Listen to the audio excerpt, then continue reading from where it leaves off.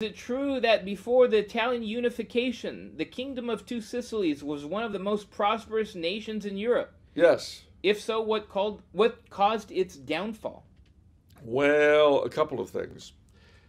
You've got to bear in mind that before the Risorgimento, the Prime Minister of Sardinia, Count Cavour, knew very, very, very well what he wanted to do in terms of uniting the peninsula.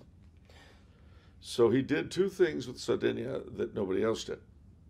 One, he put in really confiscatory taxation.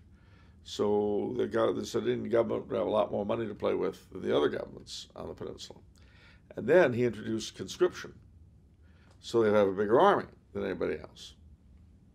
And those two things are what allowed them, with on again, off again French and on again, off again British help, to conquer the entire peninsula. Now, here's the thing. When the Kingdom of the Two Sicilies was conquered by Garibaldi, it fell relatively quickly.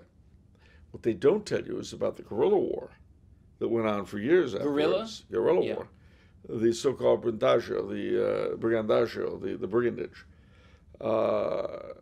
They fought for King Francesco for years afterwards. Plus, here's the basic point, the bottom line.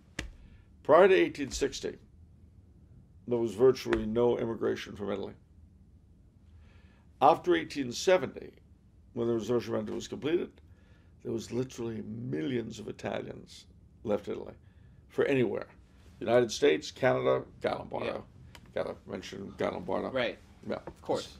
Australia, New Zealand, South Africa, Argentina, Brazil, Peru, Mexico. Italians went all over the place, anywhere to get away from the new government. Yeah.